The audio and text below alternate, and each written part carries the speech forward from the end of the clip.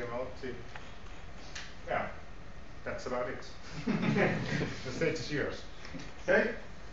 So, welcome everyone. I'm Ezio Melotti, and I'm a Python core developer, and I've been working on Pycon for 2 years now.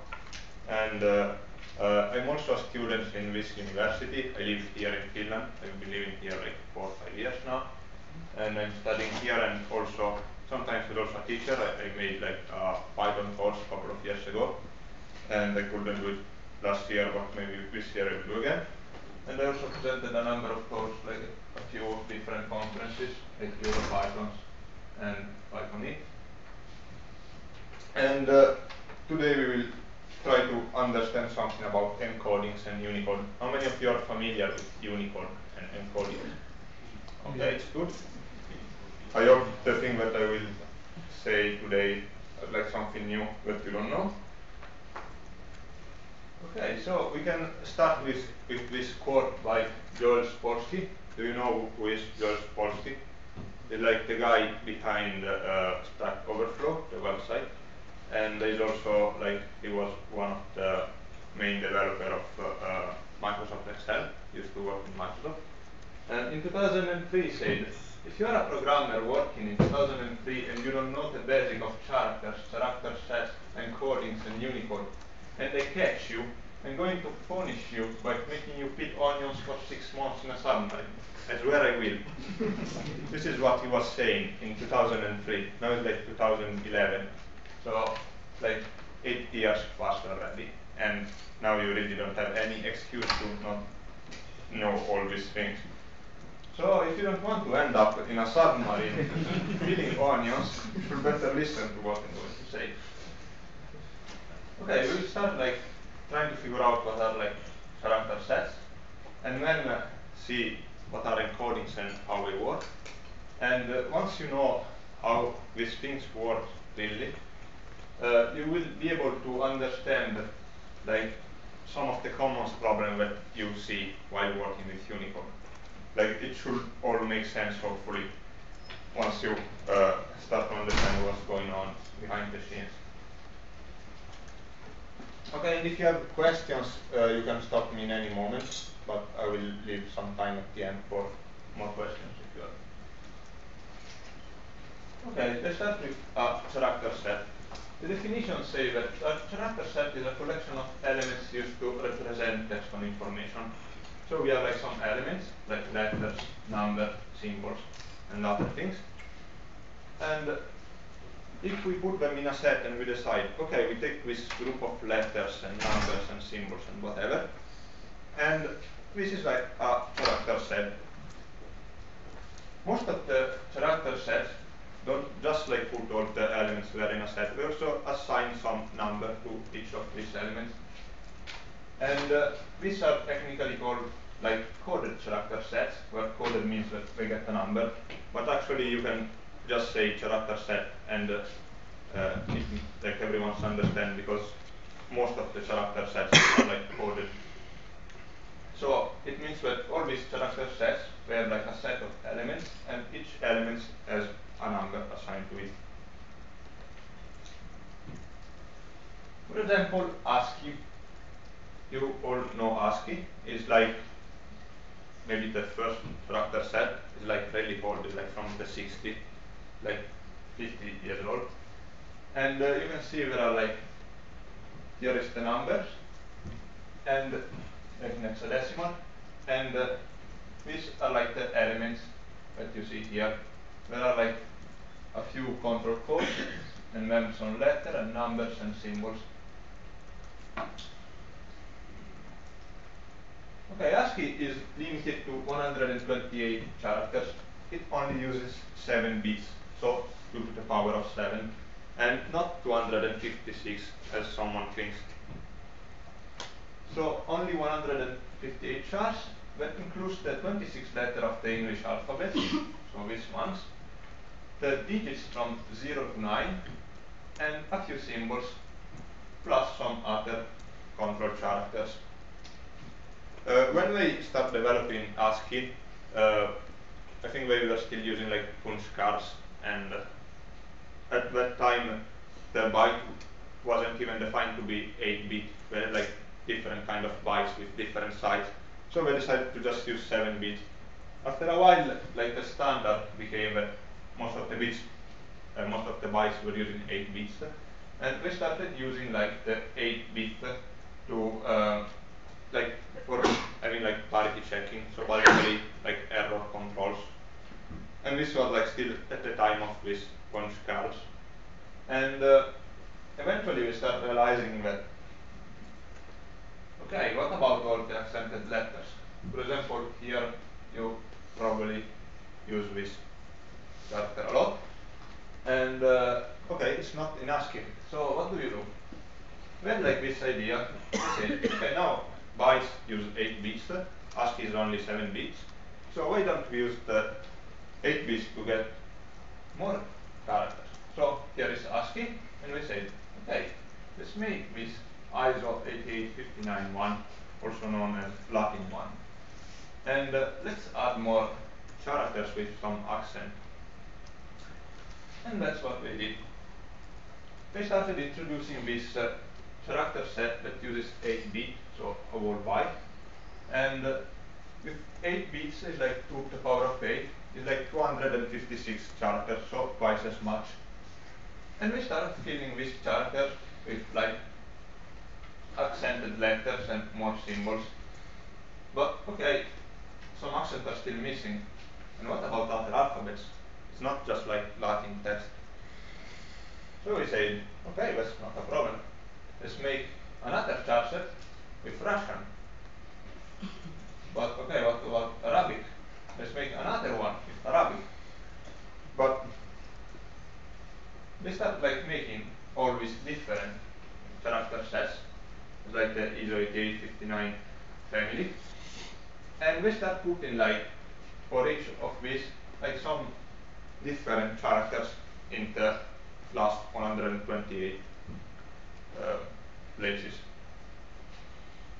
But this wasn't really working well. What if I want to mix Russian and Arabic? We are on 2 different chart sets, I can't use them together. And what if I want to use Unicode-related, that is like this weird language that is used like in some north of Canada by the Aboriginal people there. You can see like this, an example of a stop sign with some written in Unicode-related. Okay, this wasn't going to work. We needed a better solution. So we need something that had all these things, and that's Unicode. And it doesn't just include all these characters that we find in the ISO 8859 family, but it also had like plenty more. So now we have only a single character set that replaces all the other 8-bit character sets and include like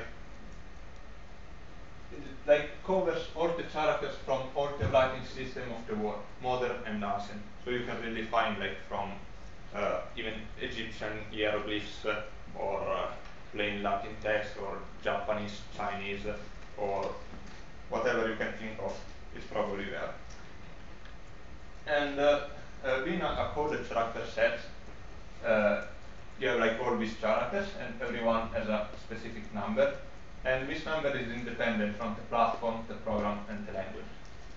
This Unicode and actually all the character set are like quite abstract. They're just like some definition of characters and numbers. We will see later how you actually use them. And all these numbers that identify all these characters are called code points. And Unicode provides over 1 million different characters.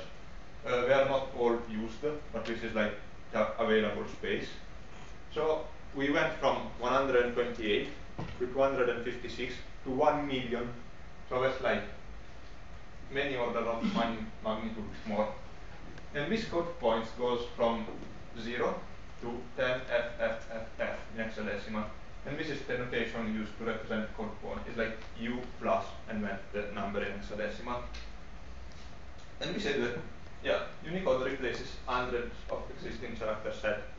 You won't need to use any ISO 8859 set anymore if you move to Unicode. Okay, we said something about code points. Code points is simply an integer and in this range, and it's expressed with the u plus and then the hexadecimal value. And for example, the a is like as this code point, and this other a is as this other code point. And each Unicode character not only has a code point. For example, do you know the snowman character? Like quite popular character in Unicode. So like this snowman. It's like a code point that is like 2603 in hexadecimal always. And they also have a name, for example, snowman. They also have a category, so symbol other. There are like other categories like letter, lowercase, letter, uppercase, numbers, symbols, and several others. And then a block, for example, miscellaneous symbols. The block identifies where, like, for example, Latin one or runic or Egyptian. It identifies like the family of the script. And then it also defines, there are also like other attributes that we are not going to see. And Unicode is organized in what we call planes.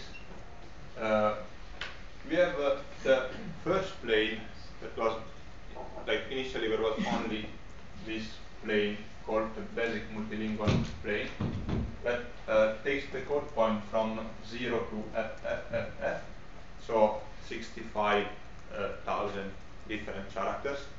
And this BMP covers most of the commonly used characters. So unless you want like really fancy or weird characters, you probably can find all the characters you're looking for in here. But then they decided that it wasn't enough. We needed some more characters. And at some point they extended Unicode to have up to 16 planes. And they use like plane 1 what is like the supplementary multilingual plane, and the plane 2 is like supplementary ideographic plane, and plane 2 from 3 to 13 are like still unassigned. It means that in future they might start using it for some other writing system or some other language. And there are like some special purpose plane, and then the private user area. This is meant for example, some companies that need their own special characters. Think about Apple, that we have like their Apple logo and weird icons. This is like, we can put it in this private use area, and these are like reserved code points. The Unicode standard won't assign anything there, so like companies can use for their own purpose. Okay, and these planes are like divided in two main groups, like the basic multilingual plane called BMP, and the supplementary planes called non-BMP. This is actually an important distinction. Yes, question? Which plane is Klingon in? Klingon? Yeah. Klingon is actually not part of Unicode yet. No. So, yeah.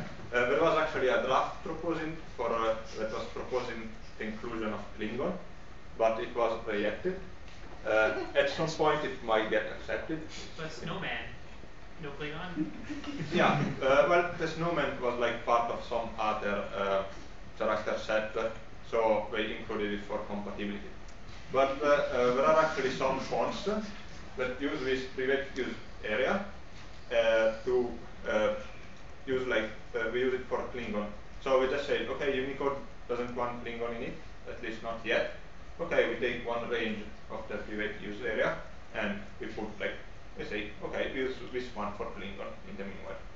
So you can find Klingon there in some fonts. Okay?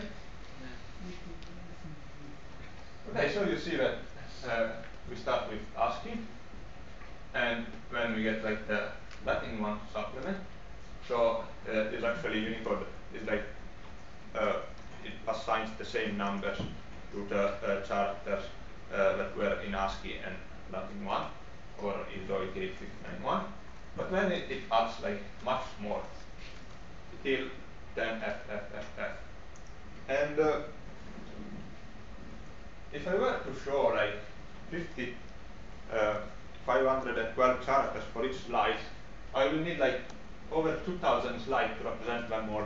And if I was going to show you like one slide per second, it will take pretty much the time that I have left, some 35 minutes to show them all. So like really a lot of characters.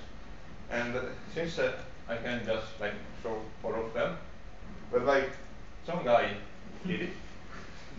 He decided like to print a poster with all the Unicode characters on it. He actually wanted to make some small poster. It turned out that you can't make it small, and this is like the result is like some huge thing with all the Unicode characters.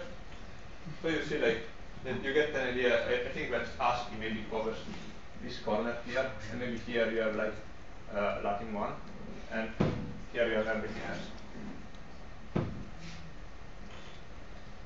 And also, Unicode has been around some 20 years now. And when George Sporsky was writing, it was still here. It was like slowly catching up, but it was catching up. And this was like from 2008, so 3 years ago.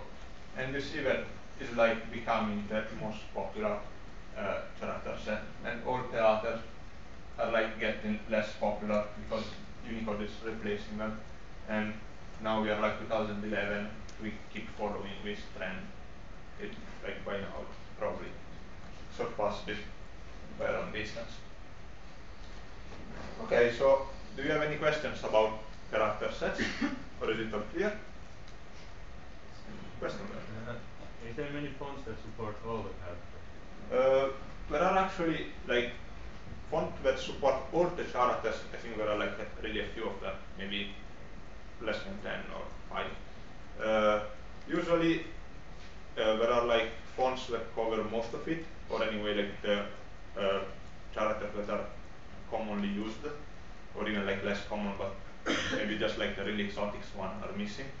And some application also have like some mechanism where if they don't find the character in one font, they can start searching in other fonts.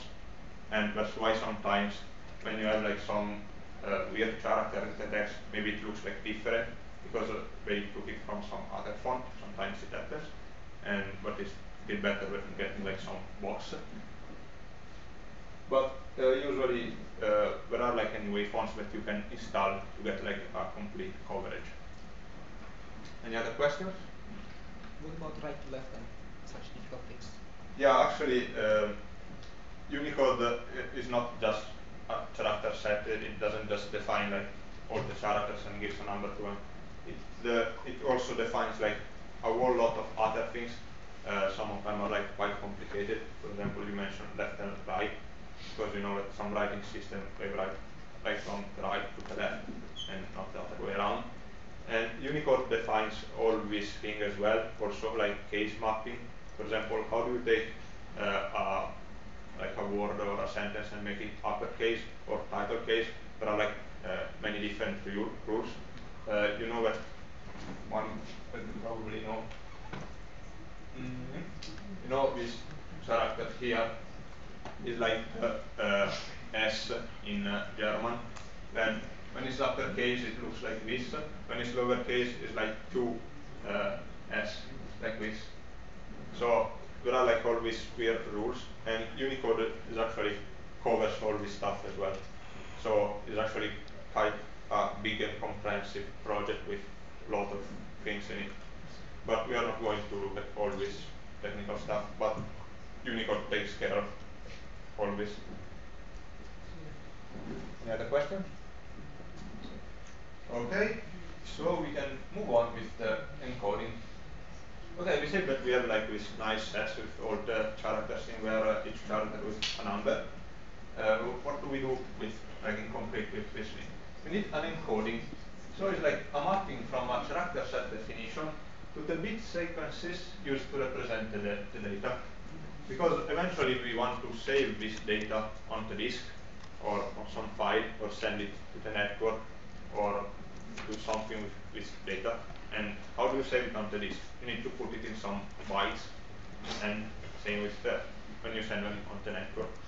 So you actually need some way to convert this abstract characters and number to some well-defined sequence of bits and bytes. And for example, we can say that this character A is represented by this bit sequence, which is actually in ASCII. We use this bit sequence to represent the A, and in hexadecimal is like 0x61. And the uppercase A is like some different bit sequence and some different hexadecimal value, which are actually the same values, and which are the same values, one expressed in binary, the other in hexadecimal. Okay, and how do we move from Unicode to some sequence of bits? There are like two processes. There are like, one is called encoding and the other is called decoding. Encoding is when you have some character set, for example Unicode, and you encode in a sequence of bits. This means in Python terms, you know that there are like normal string and Unicode strings, or in Python 3 we have like strings and bytes.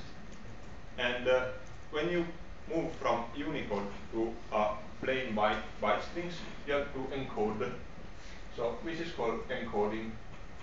The opposite process, when you get some bytes, you read it from the network, or you open a file in binary mode and you want to get the text out of it, you decode.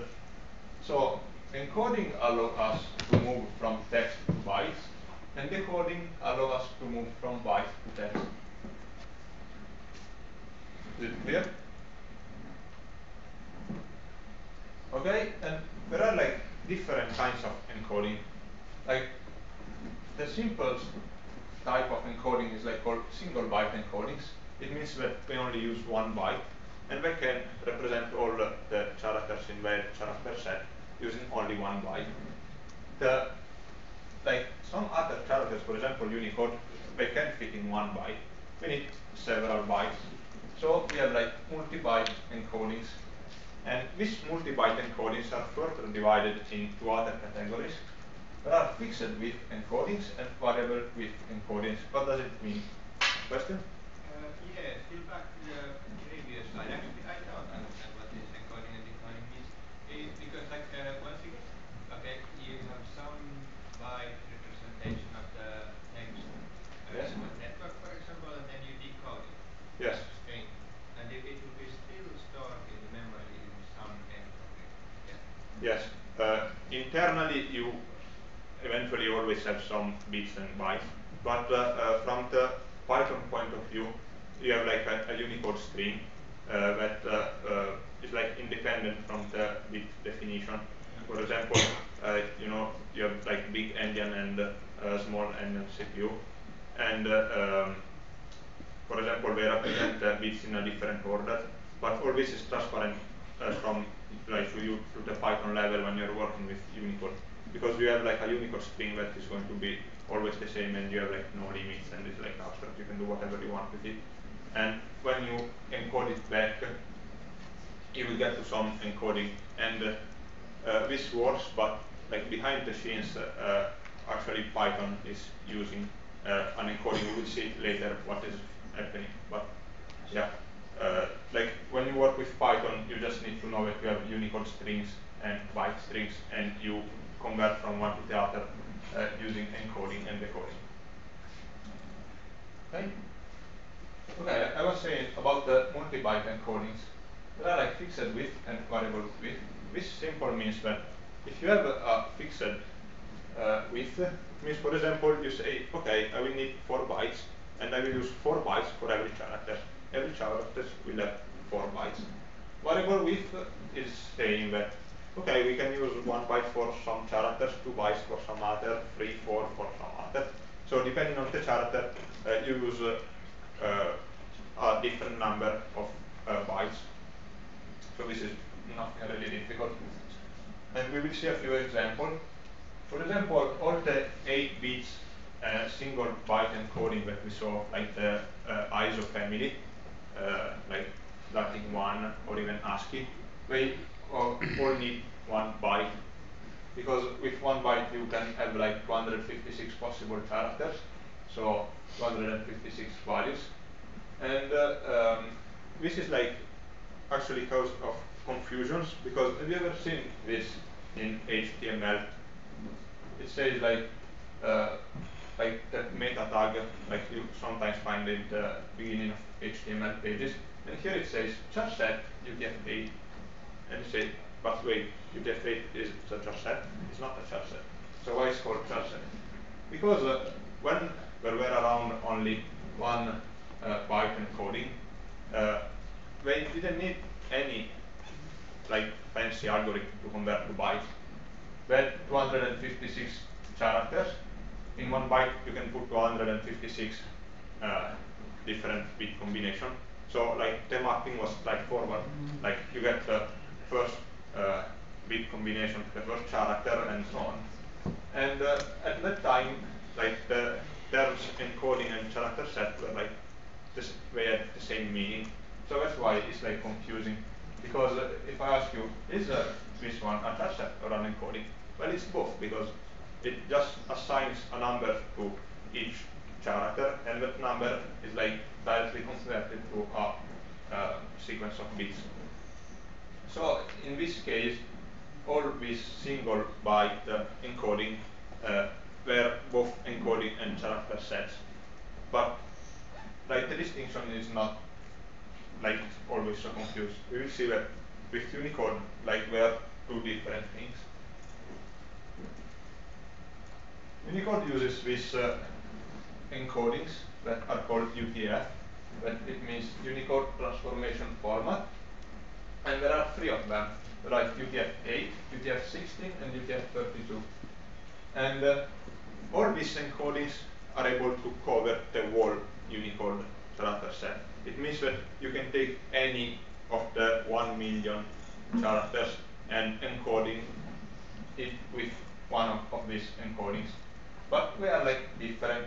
We are all multi-byte character encodings, because clearly you can put 1 million different values in one byte.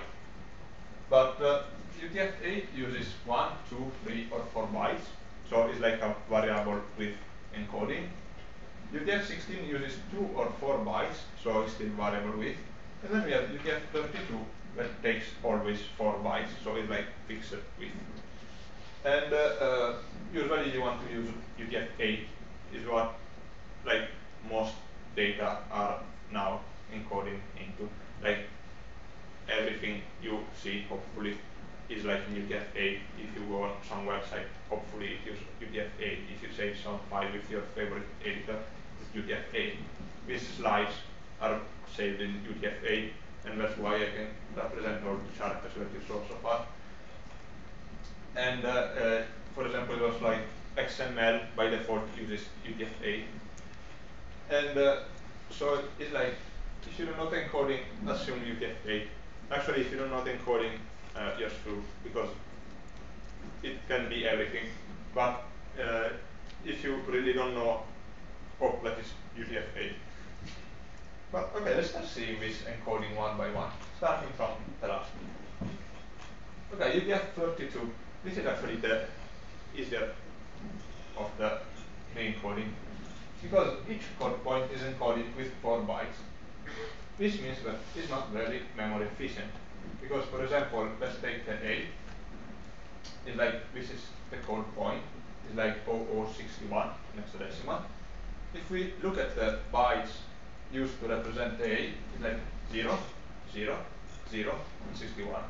So it's actually using only 1 byte, and the other 3 bytes are just like filled with 0. So it's not very memory efficient. But on the other end, since it's fixed with, it's like only 4, like always 4 bytes, it's easier, for example, to do the indexing and slicing. For example, if I have a string that is like 100 bytes, how many characters will it be in there? Well, it's easy, 25, because if you know that if characters take 4 bytes, you just divide and you know. If you have a variable with encoding, you can't answer that unless you go check each character one by one to see how long it is. So one of the main advantages is that you can like navigate the string easily. For example, if you want 10 characters, you go to the 30th byte. because you do like 4 bytes per chart, 10 characters, 40. So it's like really easy to work with. But on the other end, it's not really memory efficient because, for example, for this case, it takes like a lot of space for nothing, for zeros.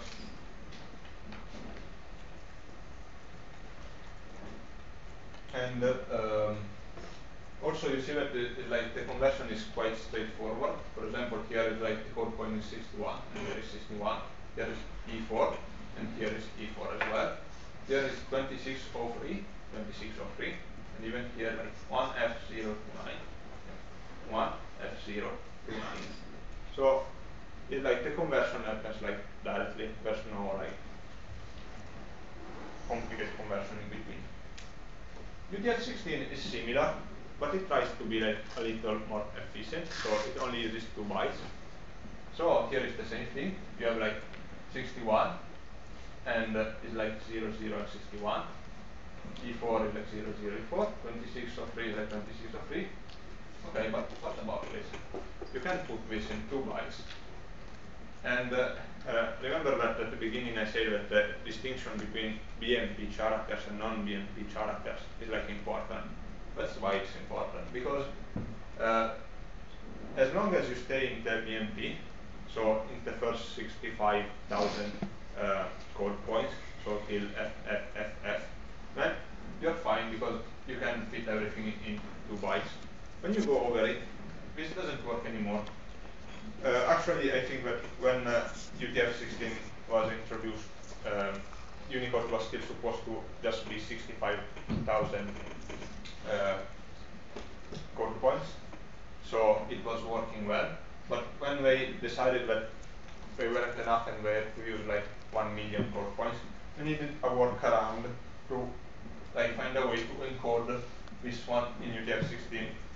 The workaround they found is called like surrogates or surrogate pairs.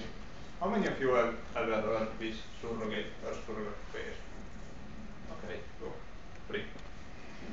Okay, this is like, if you go, for example, in the Python bug tracker, or in many other applications, it's not just Python that is broken, and you search for surrogates, you will find plenty of bugs, because this is something that like made UTF-16 complicated, because it was first fixed with encoding with only 2 bytes, and now it's like 2 bytes for most of the character and the BMP, but sometimes 4 bytes, and let's break a lot of things. Okay, but the workaround makes so much sense. It is not difficult to understand. Basically, they say, okay, instead of taking only 1 byte, we take 2, like a pair of bytes from a special range that is just used for this purpose. So this one alone doesn't mean anything. It's actually invalid in it is not like you can do anything with it. It's just used like to be combined with this one.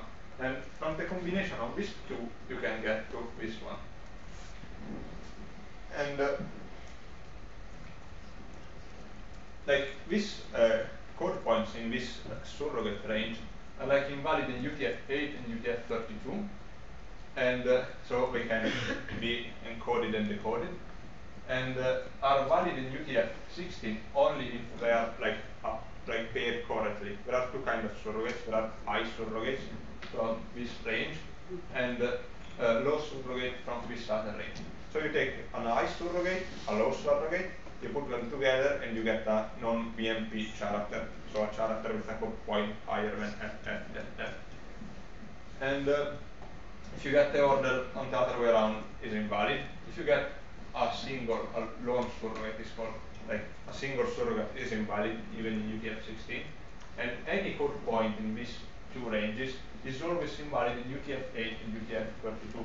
This is another thing that breaks, because try to pass a surrogate to some function that, like, for example, put a surrogate, lone surrogate in an XML file. Your application can decode the file anymore because it's not valid UTF-8 anymore. So they cause a lot of troubles. And so some people, when they have like a problem, they say, okay, let's pretend they don't exist. It was easier before, let's pretend that nothing changed, and let's keep thinking of UTF-16 as it was like only 2 bytes. Okay, you can do that, but when you, for example, when you calculate the length of the string, you can use the same trick. You have like 100 bytes. Let's say, okay, let's just divide by 2, pretend that is like 50 characters, and let's not count the surrogation. And same while indexing as slicing. And some say that 65,000 code points are anyway enough for everyone. You don't need authoring like non-BMP code points. This is actually something that even Python does, or at least used to do. And we'll see later like some implication of things. But anyway, many things break due to like how like surrogation, like a cause of many breakage around. Okay, finally we see UTF-8, like the coolest encoding ever, or the most popular one. So we will spend a bit more about it. Okay, UTF-8 is like a variable with multi-byte encoding. So it uses many bytes, like more than 1 byte to encode the code points, and it's like variable with. So it means that it can use 1 to 4 bytes. This makes it like memory efficient because, for example, for the letter A, we saw that in UTF-32 you have like 000000061. Here you just have the 61. You don't waste space on the useless 0. And for ASCII, it uses only 1 byte, and this means a really important thing, that UTF-8 is compatible with ASCII. If you get an ASCII file and you decode it with UTF-8, the result is going to work, because UTF-8 and ASCII are compatible. This doesn't mean that ASCII is compatible with UTF-8, because UTF-8 of course can encode all the Unicode characters. ASCII is limited to the first 128. But the other way around works, that everything that is valid ASCII is also valid UTF-8. So it uses only 1 byte. For BMP characters, it uses 2 or 3 bytes, depending on characters. And finally, for the non-BMP characters, it uses 4 bytes. Since it is like a variable with encoding, it needs some way to figure out how long the sequence is going to be, because it needs a way to say, okay, this thing is long 2 bytes, this other is like 4 bytes, this is just 1. And how does it do it? It uses 2 kind of bytes. First is like a start byte, and then is followed by 0 to 3 continuation byte. So the start byte specifies how many continuation bytes there will be. So you start reading a UTF-8 string, you get the first byte, and that is a start byte, and you look inside and see, okay, this is telling me that it's like a 3 byte sequence. So you read the 2 bytes after it, and these 2 bytes will be 2 continuation bytes. And then you combine the 3 bytes together, and you can get a code point out of it. And how do you say that, okay, there will be 3 bytes next? Okay, this is like the bit pattern. Okay, here I'm going like kind of low level, but it's actually like quite easy once you get it. If we start with 0, it's ASCII, because since it like ASCII uses only 7 bytes, it means that like the 8th bit means like only 7 bit. So the 8th bit is always 0 for ASCII. So if the first bit here is 0, you have an ASCII byte. If the first 2 are like 1 and 0, it's like a continuation byte, so one that follow a start byte. Then you have like start bytes of 2, 3, and 4 byte sequences. And these are like 110, 11110, 11110. And it's like easy to remember, because if you see 2 ones, then you will get 2 continuation bytes. If you see 3 ones, you will get 3 continuation bytes. And if you actually no, it's like if you see 2, it's like a 2 byte sequence, so only 1 continuation byte. If you see 3, it's like a 3 byte sequence, so 1 start byte and 2 continuation bytes. If you see 4, it's like a 4 byte sequence, so 1 start byte and 3 continuation bytes. And the 0 here, you can think that it's like some kind of separator. And you can see an example. So if you have the sequence E298 A3. You look at A2, and you see that it starts with 1, 1, 1, 0. So 1, 1, 1, we have 3, 1. It means that there is a sequence of 3 bytes. So here I already divided it, it's like 1, 2, and 3 bytes. So if this is the start byte, it means that these two should be continuation byte. Continuation byte starts with 1, 0, so this is a valid continuation byte, and this is 1, 0, another valid continuation byte. So this is good. So since UTF-8 uses this extra bit for its information to figure out the length and what kind of byte it is, the remaining part is like stored in these other bits. So you get 8 bits from here, 6 in this byte and other 2 here, and then other 8 from 4 from here and 4 from here. So once you figure out that this is a 3 byte sequence, this is the start byte, this is the continuation byte, you just get rid of this thing because we don't care. So we just delete it. And we end up with all these X and Y bits that are like the parts that are interesting. So we just combine them. So we take this part here with the other X here, and we put it here. And then we take the Y here and here, and we put it here. And then we convert this to hexadecimal, and we get 2603. And U plus 2603 is our snowman. So you see, this is how the decoding works. The encoding is the same thing the other way around. But with this, you can get an idea of how UTF-8 works.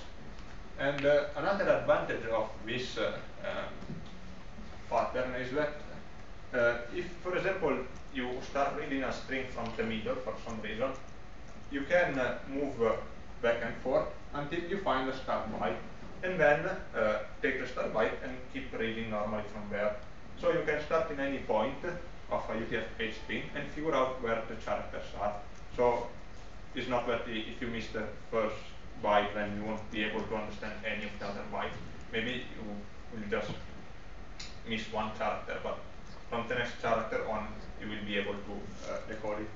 And the fact that some bits are also used to identify continuation bytes, it means that in case of errors, for example, some interference in the network, a byte gets dropped or one bit gets split or whatever, it might happen, or some disk failure. If this happens, you, for example, assume that we drop this byte here. Here it says 3 bytes. This is gone. We find only this one. Say, okay, we were expecting 3 bytes. We only have 2. There's something wrong. So UTF-8 is able to figure out that there's some error. So let's see like a couple of examples. For example, the lowercase a is like an ASCII character, so only 1 byte needed. This other a is not ASCII anymore, and here we need 2 bytes, so these 2 here. For the snowman is like a BMP character, so it's like in the BMP range, we need 3. Actually, even this one is like BMP character, so like from like in the BMP range is like either 2 or 3. And if you get over in the non-BMP character, you will need 4 bytes always. And this, by the way, is like the Mahjong tile for winter. Have you ever played Mahjong? Like some popular game, okay. And even the Mahjong tiles are in Unicode for some reason. There are also the domino tiles and playing cards. But, okay. So how much time do I have left?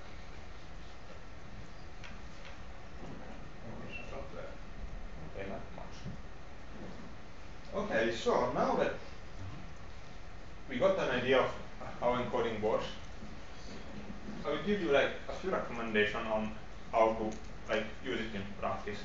The single most important recommendation that I can give you is like decode early, always work with Unicode, and encode late. It means that when you are reading data, for example, from a file or from the network, you don't keep it as byte. You decode it to Unicode as soon as possible, and you make sure that you always have everywhere Unicode in your application. With Unicode, I mean in Python, Unicode strings. You do all the text processing.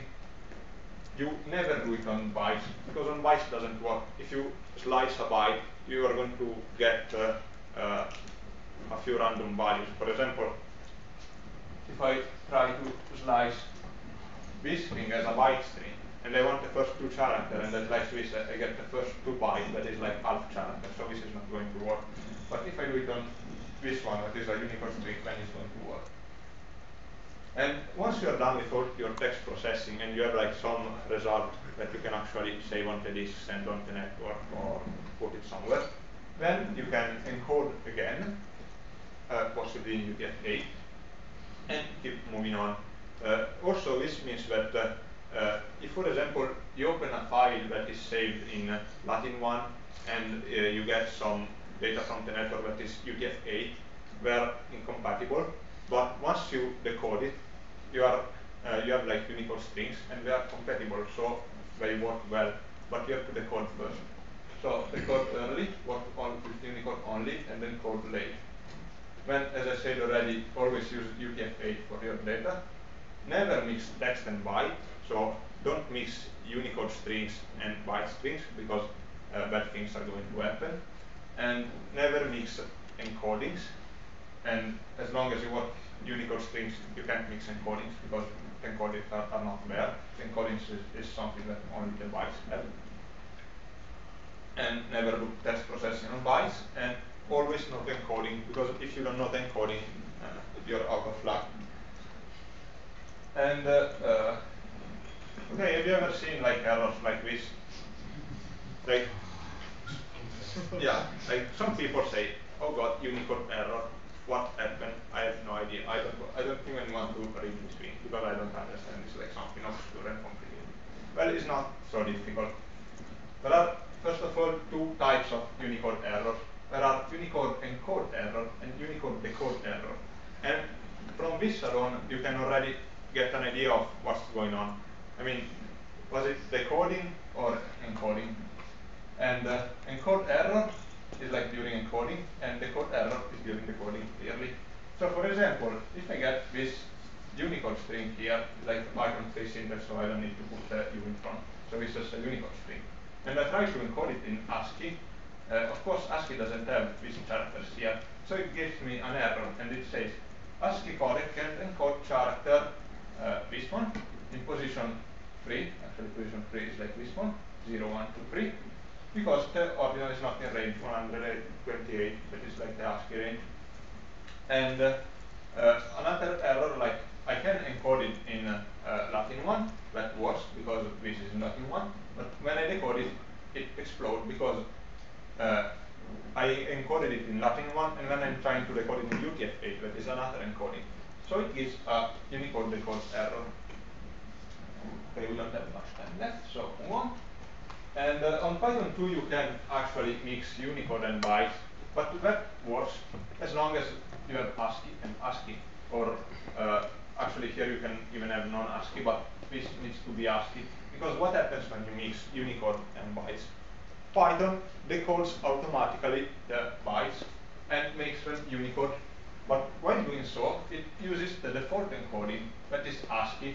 So if I get a Unicode string and a byte string that contains non-ASCII, it tries to decode this string to ASCII, and that doesn't work. So you get a Unicode decode error, because it was trying to decode this, and the ASCII code failed because by default Python 2 uses ASCII, and you get an error. On Python 3 this doesn't even happen because you can't mix bytes and text anymore. If you were to have like 2 different things, and you can mix it. Question? Yeah, I read somewhere a recommendation that it would be useful to set the default encoding of Python 2 installation to UTF-8. What is your opinion? Actually, there are like a number of places where you can set the encoding. One of this place is like this one. You can define the Python source code encoding with this comment on the top of the file, but this doesn't solve your Unicode problems magically. This actually doesn't affect what kind of encodings your program will be able to enter. This only says that this source code, so the text file where the source code is saved, is saved in UTF-8 because it contains like some Unicode characters. And so you need this one to define the source, but this doesn't do anything more. And basically you have to do all the encode and decode. You always have not encoding and do it yourself. For example, when you open files and you always specify the encoding, and it's like always better to be explicit about it. Yeah, actually what I was asking there is you show this get default encoding function. There is this corresponding set default encoding function, and some people are using the. Actually, there's like the set default encoding function, but that is only used internally, and you can't call it from your code, so you can change the default encoding. And but it's like the right solution to this problem is like to use Unicode literals here. So don't rely on some default encoding. It's like use Unicode wherever possible, and if you have like some bytes, like for example, if you open a file where you will say like what is the encoding to use, you won't rely on this one. So it's like not. I mean, you can even say UTF-8, but in some places it's going to break if it's not always UTF-8, or there might be problems. So it's always better to be explicit. Okay. Okay. So I think we don't have much more to say. Yeah, actually, but like the last thing, this is actually not always related to Python, but have you ever seen this kind of things, especially like in browsers when they get emails? And have you ever wondered like, how the hell did it turn out like this? I mean, what happened? It's actually easy to explain now that we know how encoding works. Okay, this is like this is called Mojibak. I don't know how to read it. It's like some text that got mixed up and it became like incomprehensible or whatever is the word. But okay, if you have UTF-8 and you know that this letter in UTF-8 takes 2 bytes, but for some reason your browser is showing ISO 8851, and that is a single byte encoding. You mean that you have 2 bytes here, but Latin 1 is showing them like as 2 separate bytes. So that's why you get 1 and 2 different characters.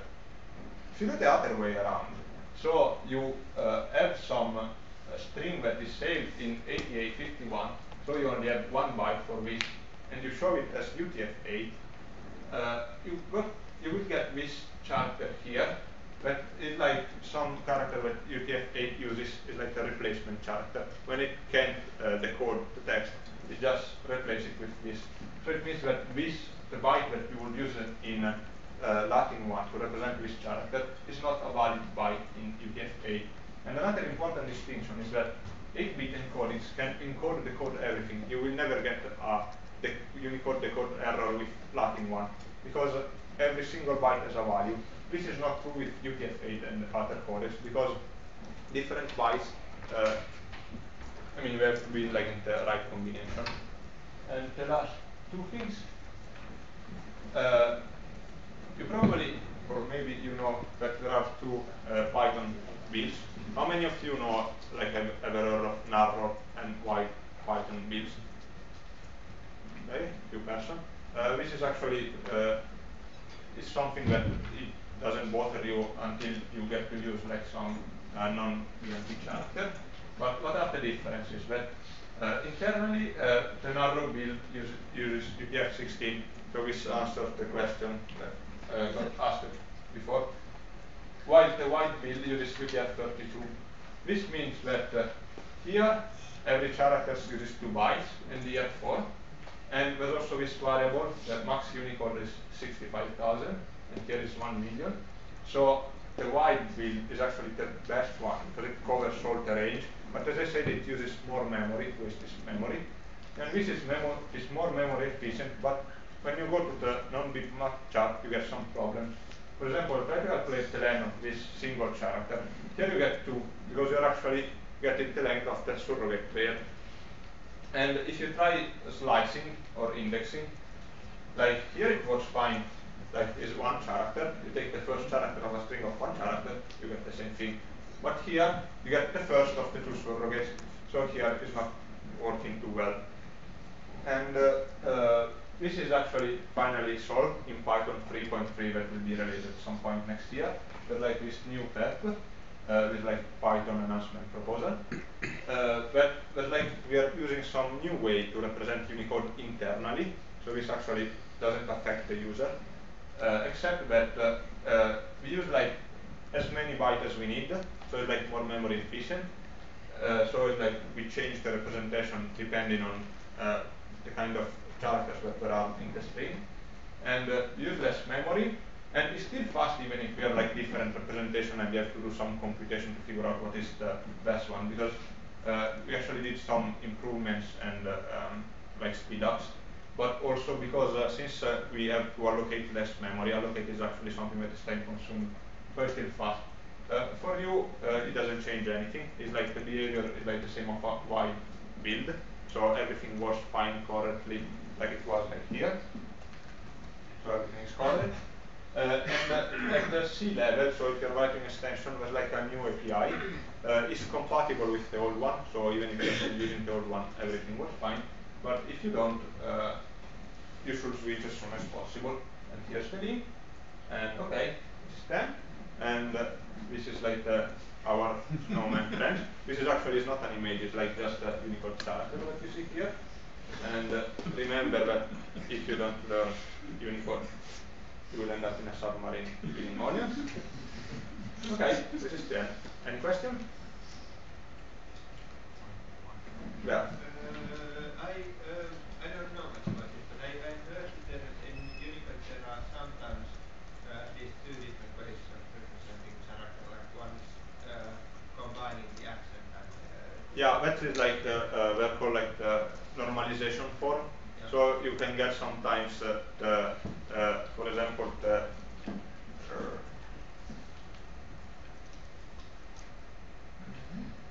yeah, like this one, like actually all these characters, you actually have a code point for this character here and one for this one, but you can also get it taking like a plain ASCII E and a combining accent that are like 2 different code points, and when you put them together, like the application, for example, the browser that renders the characters combines them, and these are like called normalization forms. So it's like different ways of expressing this, and usually it's always best to use the single code point that represents the character. But sometimes you also get this combining accent. But then you can also normalize Unicode. There are like some algorithm that tells you how to convert it into original single code point, if possible, because not always code point. So, but we probably don't have time for more questions. But we can ask for you for clarifying the encodings for us.